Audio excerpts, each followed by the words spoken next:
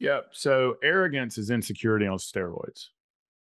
Arrogance is loud. Arrogance is me, me, me.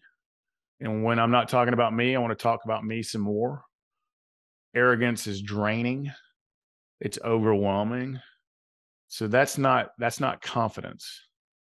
Confidence is quiet. So there's a difference between confident and self-esteem.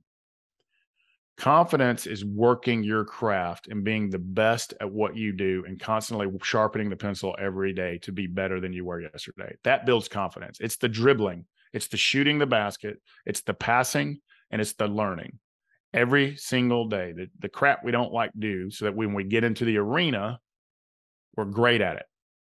And honestly, you can become confident at anything. Even if you suck today, you can be confident in anything. All you got to do is the reps.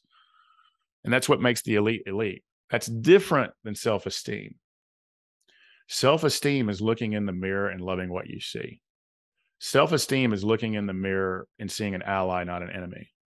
And we're not taught that. We're actually taught shame. We're actually taught that we're not good enough. We're not pretty enough. We're not smart enough. We're not thin enough. We're not rich enough. We're not whatever enough.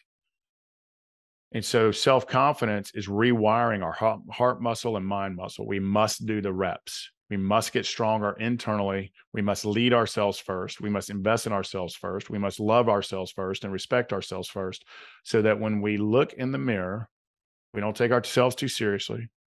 We do see a loving, beautiful person. We see that we're worthy enough, valuable. We see that we are the problem and the solution. And we don't want to be arrogant. We don't want to lead with ego. We want to lead with love. So we want to be humble, and humble is quietness. Humble is shoulders, head up, shoulders back, chest out, and calm and quiet and proactive and not reactive. So that's the difference.